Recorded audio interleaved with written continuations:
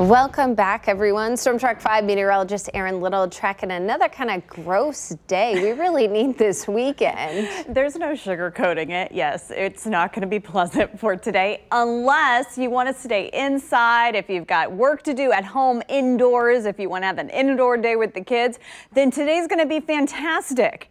For everyone else, it's just going to be very wet. It's going to be kind of noisy, and we do have the flooding concerns across our area. Today is a Storm Track 5 weather alert day. We're already kicking it off this morning with scattered showers across our area. Most of these over northern Missouri, extending through areas of Highway 36. But what I'm keeping a close eye on here on Live Power Doppler, just a couple of isolated storms now trying to get going here near Liberty. A few more on the west side of town to the west of Bonner through DeSoto and Lawrence. Would not be surprised if this just fills right on in over Kansas City over the next half hour. I have a 50% chance of rain here for the short term over the next couple of hours, but then look at these chances going uphill.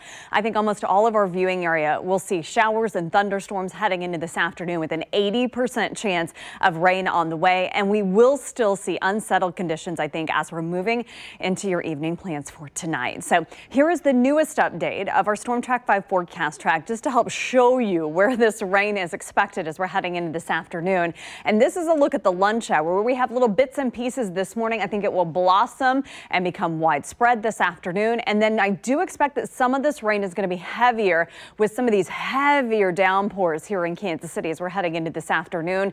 Just not a great day to run errands in terms of trying to get home. If you are working at your workplace today, trying to get home for your work commute could certainly be slow going as we're heading towards tonight. I'll look at 6 o'clock this evening. Gary Amble will likely still have scattered thunderstorms on the radar as we're heading into this evening. Now, the one concern with the thunderstorms that we're going to see here for the next 12 to say 16 hours, flooding concerns, an additional 1 to even 3 inches of rain for some of us just today with the storm system moving through our area.